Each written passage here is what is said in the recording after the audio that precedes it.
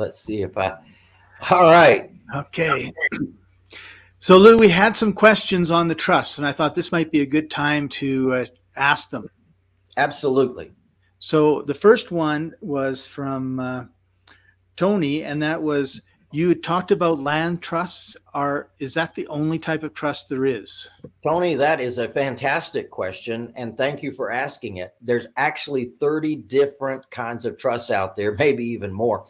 And various trusts do various things, and they're actually taxed differently, and they actually do different things. We're going to be talking about that during the event so people can select which is the right trust for them and their particular situation. Because based on your situation, it could make sense to do one trust over the other trust. So we're going to take it soup to nuts through the basic trust of the land trust. And then I'm going to contrast that with other types of trusts so that you can see for yourself what makes sense for you and actually have the paperwork to do it with right there in class.